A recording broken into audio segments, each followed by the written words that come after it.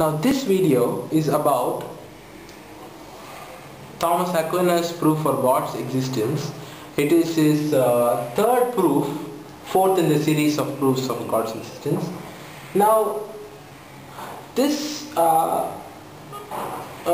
proof which Aquinas gives is very appealing in the sense the presence of unnecessary entities, the presence of unnecessary entities in this world, that is the proof for God's existence. Now this is very interesting to understand.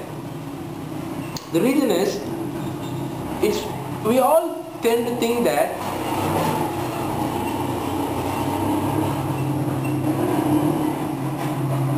this is the world.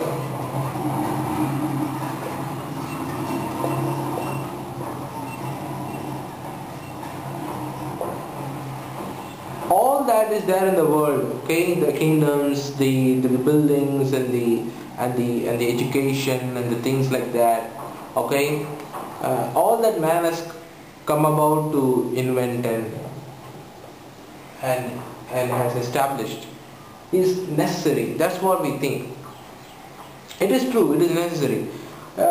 We know that all the gadgets and all the things that are there in this world are necessary for our survival. They are necessary for our existence.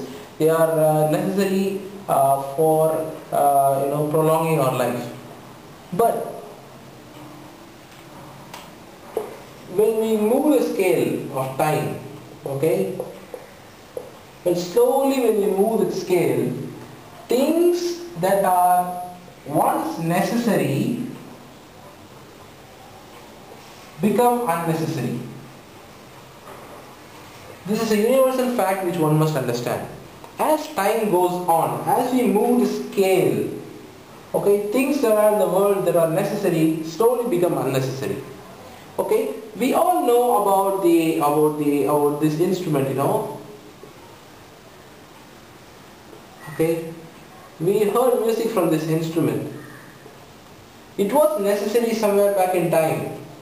But as we progressed, it became the gramophone player. This became the CD player.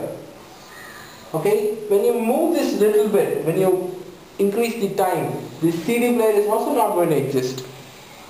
It's going to be substituted with something else. Similarly, for human beings, about life itself.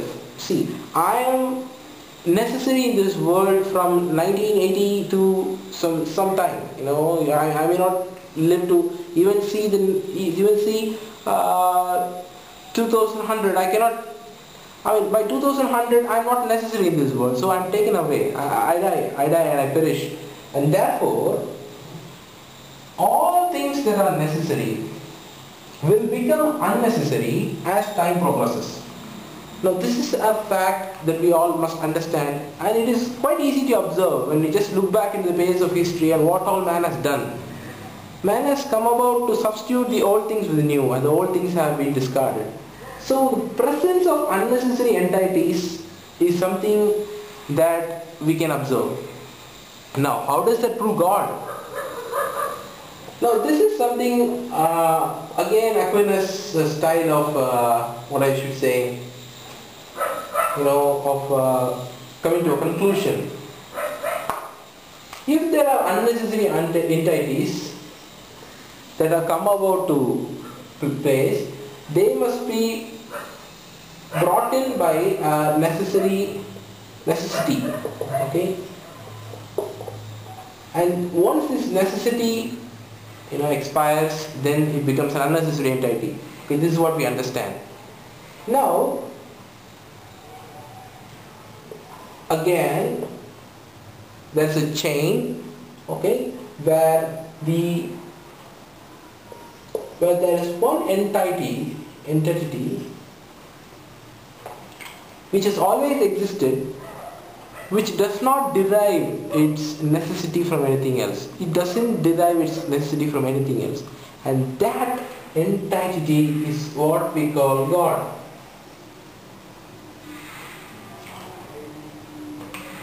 Now God is the entity, which is what I should say, he doesn't derive his existence from anything else.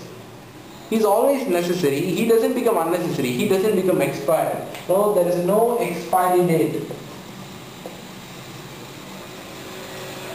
There is no expiry date for God, but there is an expiry date for any necessary entity or unnecessary entity, because every necessary entity is going to become an unnecessary thing, because everything comes in this world with an expiry date.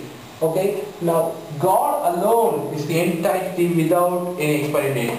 This is illustrated in these verses. Okay, Psalm 93 verse 6, it says that only God, only God has meaning, He has existence, and man is very frail. His glory is like a grass. The greatest kings of the world have perished and their idols are gone. So they just don't live forever. They all become unnecessary.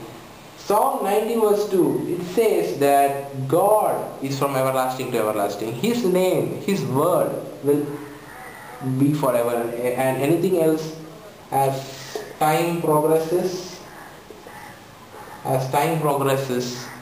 will become unnecessary.